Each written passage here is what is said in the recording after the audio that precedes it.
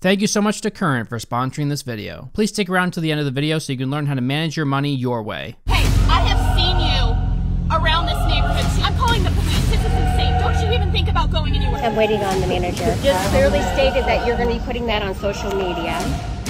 My spot! This is ridiculous. Move! Now!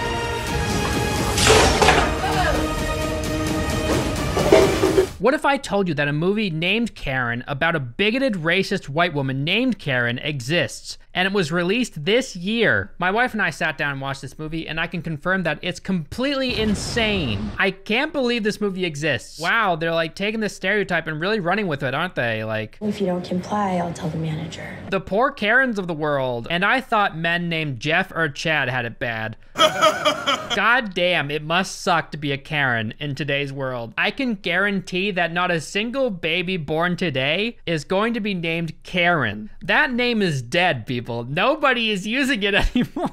And it's thanks to movies like this. Dude, I have an aunt named Karen. I do. And she's a sweet lady. She's nothing like these Karens that people are showing all over the world. So I just feel bad for all of them. I think I would probably just change my name to Ren if my name was Karen. Hello, my name's Ren. Yeah, like from Ren and Stimpy. Please, guys, put an F in the comments section for all of the poor Karens out there that are actually decent women. What a nightmare it must be to be named Karen. By the way, before I get too far into this review, please check out my second channel, Elvis the Human, where I upload little bite-sized, like, informational videos about random stuff I find on the internet that I think are fun. And also, if you like what I'm wearing in this video, this hat or this shirt,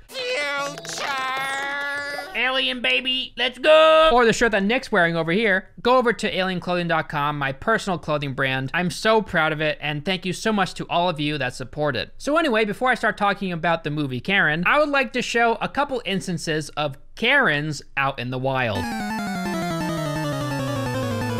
The first one is with a Karen coming in contact with someone walking their pet pig, and this Karen did not like the pig. What do you have to say about that, Nick? Oh yeah, I hate that bitch. This woman didn't like a pig? Oh, we don't stand. We do not stand. Okay. Leave us alone. I can call the association right now because Go for it. We gotta send Nicolas Cage after this woman. But seriously, she throws a fit over this pig just because it's a big animal. Oh, it's huge.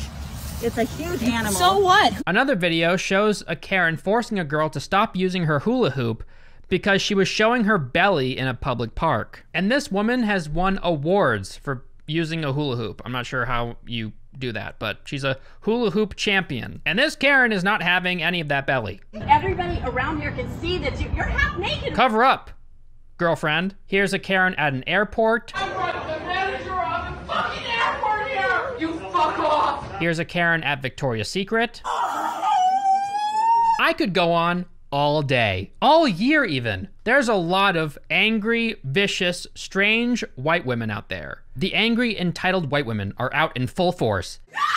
And this movie is here to capitalize on that in the most awkward way possible. This movie stars Taryn Manning from Orange is the New Black, and it was directed and written by a guy named Coke Daniels. I wonder what his favorite soft drink is. This is the first movie I'm seeing by this guy, but the ratings of his other films let me know that I'm probably not missing out on much. No joke, the first thing you see in this movie is the Karen scrubbing away the words Black Lives Matter that are written in chalk on the street. The movie starts with her doing this? Holy shit. Has a very bold entrance to a movie. Imagine playing the role of like a viciously racist person in a movie like this. It must be so awkward and like against everything you believe in, at least I hope so. While you're acting, you must feel so gross, you know? I know it's just acting, okay? I know it's like part of the job. You're not yourself, you're a different person. Technically, you're a character. I get it, okay? I get it. But it must still be so difficult and weird to act in those roles. So this woman is named Karen Drexler, and I can't help but feel bad for the real Karen Drexler, who's a national mental health program director for addictive disorders in Virginia. The irony of this woman having the same name, but being a professional in helping people with their mental health, it's insane. This movie takes place somewhere in the suburbs of Atlanta. A black couple moves into a neighborhood with primarily white residents, and their neighbor is this nightmare woman named Karen Drexler. She's overtly racist, incredibly entitled, and to put it mildly, completely psychotic. I'm surprised they didn't make her blonde.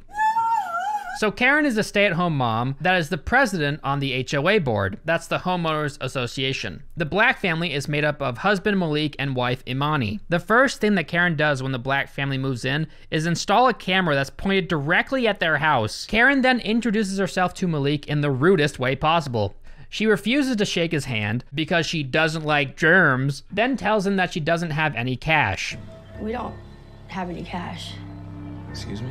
Oh my God. As if they're like automatically criminals because of their skin color. She just assumes that they're going to steal her belongings. Wow. Then she plays it off as if it's a joke, when clearly it's not. Then she bitches at him about not taking his trash barrel off the street immediately after his trash was picked up. To put the cherry on top of this racist vanilla cake, her brother is a racist police officer. I bet you guys can already tell where this is going. Karen then has lunch with one of her racist lady friends. They talk about Karen's new neighbors. They talk about them as if they're a bunch of known terrorists that just moved in next door. They did leave their trash out on the curb. After the trash had been picked up? Yes. She then approaches these two black men that are eating at this restaurant. They're laughing, having a good time, and she orders them to keep it down. She literally says, "If you don't comply, I'll tell the manager." Get it? Because that's the stereotype. "Let me speak to your manager." The guys tell her that they'll keep it down. She heads back to her table. One of the guys barely giggles. Oh God, they're gonna make a noise again. What? Uh-oh, she's gonna do something. So she immediately talks to the manager and has the men kicked out. That night, Karen finds Malik in his car. Like a weirdo, she taps on his window. FBI, open up! Malik is smoking weed, and Karen doesn't like that. Nick, do we like weed? Yeah, I'm not gonna lie, Elvis, I'm high as fuck right now. Hell yeah, we do. Karen doesn't, obviously, because she doesn't like anything good. She doesn't like nice things. She only likes evil things.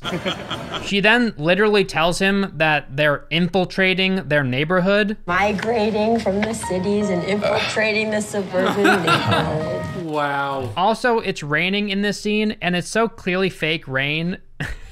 It's funny because her hair isn't wet at all. You'd assume that if it were raining that her hair would be wet, right? Karen asks him a bunch of questions about their occupations and their lives together. She's being super intrusive and condescending. She's a strong black woman. And does she wear the pants in the family as well? She's collecting information to use against them later. Imagine being racist and hating weed. What else doesn't she like? Ice cream? Fun?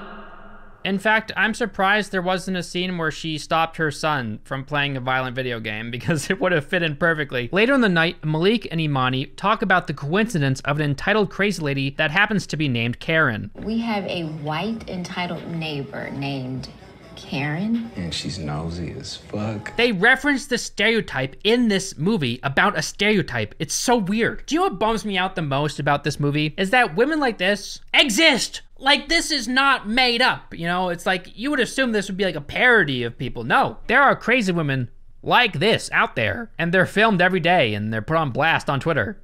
I see them. So Karen's son is then seen spying on this couple, undressing through the window. Why would this couple start to like have sex right in front of this window? It's so clearly open for anybody to peek in. Like, put the shades down or something, Jesus. Karen finds her son watching them and yells at him and dismisses him. Karen then watches after dismissing her son, and it's almost as if she's like into it. Mom. What? He was into it? Kind of strange for a racist woman. Maybe she thinks it's exotic? What is she getting out of watching these people? Like, what? I'm confused. I bet super racist people out there really love porn of that race. Maybe it like feels taboo for them because they're not supposed to like it. I was just looking for the sports channel, Gary. Karen then sits in the dark and smokes a cigarette like an evil supervillain and watches the cameras pointed at Malik and Imani's home. The next day, Malik introduces himself to Karen's son while he's playing basketball. He's very cordial and friendly and even gives him basketball tips. Karen exits the house and ruins everything. Obviously. After dismissing her son, she asks Malik to put antifreeze in her car, as if she couldn't do that herself. I mean, it's not that hard. If you don't know where to put it, just Google it. I guess this was her plan all along or something, because then she strokes his arm while he's putting it in. Wait, what is she doing? Why is this woman so weird? Is she trying to seduce this guy that she hates because of his skin color? Why? What? Is she trying to ruin their marriage or something? What is her endgame? She then practically insists that he enter her home to clean up because he spilled some antifreeze on him. It's like she's trying to seduce him or something. Oh, my bad. Malik is not having any of this, and he just asks her where the bathroom is, and he's like, stop talking to me, just tell me where the bathroom is. You want to take the shirt off? I'm happy to wash it. No, it's fine. I just need you to direct me to the bathroom where I can wash my hands. Okay. On his way there, he enters a different room and finds the creepy surveillance area. It's showing the cameras that are pointed directly at their house. He enters the bathroom and, no joke, finds a soap dispenser with a Confederate flag on it. What? Confederate soap. That is so dumb. And there's even pictures of Confederate soldiers framed on the wall. I'm not sure if they're generals or what, but it's still so weird. When he gets back to his house, he tells Imani about the camera in her surveillance room and the soap dispenser. In retaliation, they have their own camera installed to point at Karen's house. Take that, Karen. We're watching you right back. At an HOA meeting, Karen tells the other members about Malik and Imani. She exaggerates and makes them out to be terrible people. The wife purposely undresses in her bedroom, gives my son a complete peep show. It's hilarious when she tells them about the fact that Malik was smoking weed. And I find her husband smoking marijuana. Marijuana. They're like, so what? And she's like, weed bad! One of the other members is also super racist, and she says this. African Americans do make significantly less than any other race, except for maybe Mexicans. And then another board member looks at her like, what the fuck, bitch? Bruh. Karen does that typical thing that all these evil, dumb people do. You know, they say like, it starts with weed, but then it turns into prostitution, drug deals, murder. How far down this slope are we going, people? Huh? Soon it'll be nuclear bombs. And she says this a lot. You know how these people are. These people? What do you mean, these people? Huh? What do you mean by that? What people? Exactly. She's a bit of a lunatic, if that wasn't clear already, and assumes the rest of the board are just as psychotic as she is. Obviously, they don't agree with her, and they don't do anything about Malik and Imani. So I guess she'll have to do it herself. Fine. I'll do it myself. Karen approaches Imani after her run and practically invites herself to their housewarming party. Well, I certainly didn't get the invite. She arrives at the party, and when she sees Imani, she says this. There she is, slaving away in the kitchen. Come on, dude! Ah! But that's nothing compared to what she says later. Remember the guy that Karen had kicked out of the restaurant? Well, he's at this party. Karen is a Karen. Boy, God has a sense of humor. One of the people attending mentions BLM, and of course Karen butts in, and she says, well, actually, don't all lives matter? Excuse you? Oh my God, they're going there. Oh no. It's so funny, like, this Karen is obviously a terrible person, but she lacks the ability to read the room at all. Like, there's not a single person in this house that will agree with her views, but she still needs to shout them out and make everybody super uncomfortable. Black lives matter. That's right. Don't all lives matter? So she's not only like a really awful person, but she's also incredibly entitled and thinks the universe revolves around her and that her views are the only real views. It's so painful to watch. During this scene, the camera darts from person to person and it's really annoying. Karen is of course incredibly insufferable as always. She says stuff like, you people are very angry. And okay, pull the race card. And guess what else she says? Why do you guys always bring up the slavery thing? It happened so long ago. You know, she just regurgitates all the typical talking points of someone with this kind of mindset. She even says, if you don't like it here, just go back to Africa. Go back. Imani. Back where? Oh my God. To absolutely nobody's surprise, she's kicked out of their home. And before she's kicked out, she even says, I'm not even a racist. It's funny how racist people always say that they're not racist, right? Later that night, Karen is creeping outside, waiting for one of them to exit the house. It ends up being Malik, the poor soul. He's then confronted by her again. She tries to apologize in the worst way, by being incredibly condescending. The next day, Karen, like a big child, knocks over their trash, and scurries home.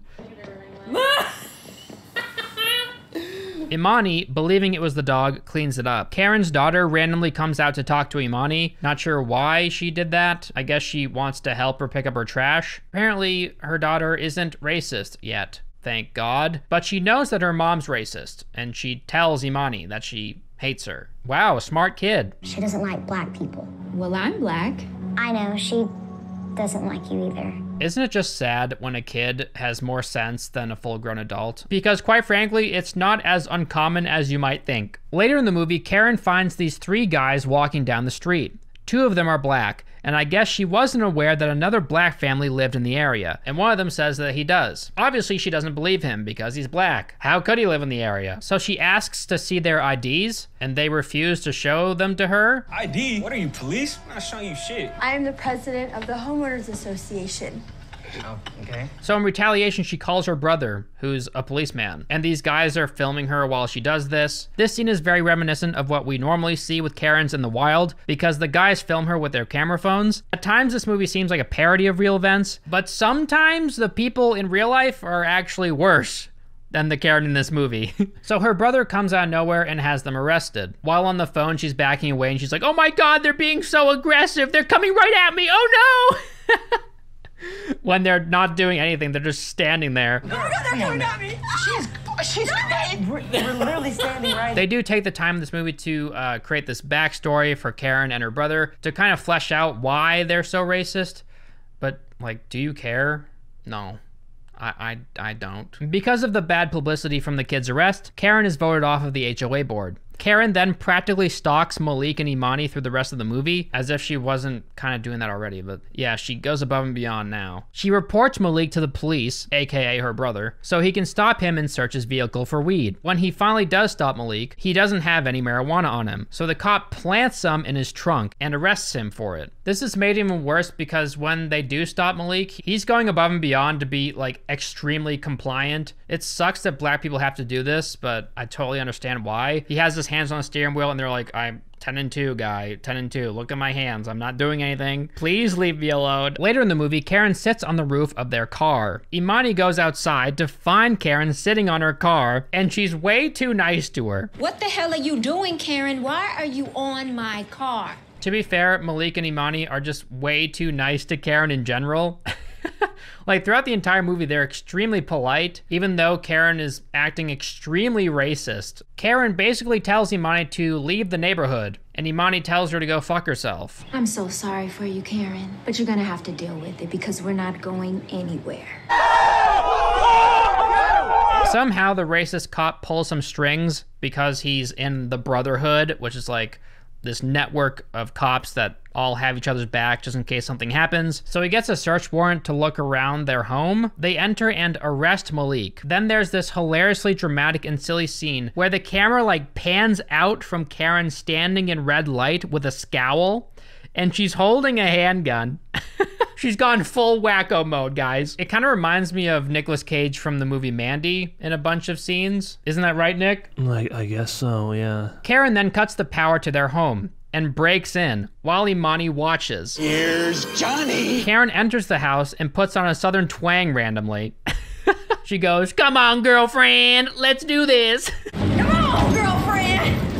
Let's do this. Karen calls her brother and her brother arrives at the house. Eventually, Karen and her brother corner Imani in a room. Both of their guns are drawn on her. Karen then shoots her in the face. At least that's what I thought. And I was very much caught off guard. I was like, holy shit, wow, they just went there. Fine, I'll fucking shoot. There's this cop in training that follows around Karen's brother. He's a decent enough guy. You even know who I am? I know the fuck you are, you're a racist piece of shit. So he enters the room after they shoot Imani, and he's like, "Yo, that's fucked up." So he pulls his gun on them. Everybody just calm down. Both of the cops shoot each other. Oh shit! The decent cop shoots the evil cop in the face, and the evil cop shoots the decent cop in the chest. Karen is about to kill the decent cop until, surprise, surprise, Imani is still alive. Surprise, motherfucker. And she shoots Karen. She then like comically flops to the ground. Yeah, the acting is not the best. I do not expect anybody in this movie to win an Oscar. At the end of this movie, there's a speech against bigotry, racism, and discrimination, while this gentleman plays the trumpet. And during the credits, there's like this weird like James Bond style ending with a dancer and like all these bright colors. Pretty fancy. Is this a new movie? So yeah, guys, I can't believe this movie is a thing. Pretty hilarious that this actually exists. This is basically like if you ordered a Jordan Peele movie from Wish.com. When I initially saw the trailer for this movie, I thought it was like from an SNL skit or something. But no, this movie is real. I know because I just watched it. It's insanity. This movie tries to be like a dark and current thriller that deals with harsh topics, but other times it seems like it's trying to be this SNL type of like self-aware satire, but neither works. This movie is abysmal in every way. This movie wasn't subtle at all, and it was just painful. Yeah, we get it. People like this are out there and they're evil. It's kind of hilarious to me that the director's name is Coke, because he must have been sniffing something to think this movie was a good idea. Oh my God. It's just hilarious to me that there was like no care taken in making a movie like this, dealing with such like harsh topics that are very real in today's world. This movie just feels like a big joke. But anyway, that's what I thought of Karen. Hey guys, Elvis from the future here. I'd like to take a moment to talk to you about Current, the future of mobile banking. When I first got into finances, I wish Current existed. I used to have to go to a bank, walk up to the teller, who was usually a Karen. They didn't want to be there, you could tell. And in order to do anything, I had to fill out a form. And usually there's people waiting behind me, so I had the pressure of doing it quickly. And the teller always seemed very irritated with me. You don't have to talk to a soul. It's all on your phone. It's so easy to use. You can use it to send and receive money from your friends. They send you a Visa debit card that you can use practically anywhere. And guys, seriously, if you want an easy solution to your finances, sign up for Current. Go to current.com/Elvis or click the link at the top of the description and take advantage of this very simple solution to manage your finances. Thank you so much to Current for sponsoring this video. I really appreciate it. Let me know what you thought of this movie in the comment section down below. If there's any other movies you'd like me to review, please put them in the comment section. Thank you so much to all my patrons. I love you guys so much. If you haven't already, please go to alienclothing.com, my personal clothing brand. We sell a lot of clothes from the future. And I'll see you guys in the next one. Goodbye. Oh my goodness, just another day in white America. What are you doing? Why are you watching this video? Get out of here! Go! Click off of this right now! What are you doing? I'm gonna call the police. I'm calling the police on you. Click off of this video now! I swear to God! They're bullying me in the comments! They're bullying me in the comments! Help! Oh my God, they're being aggressive. They're coming right towards me. Help! Help! Help! They're pulling out their iPhones. They're filming me! No!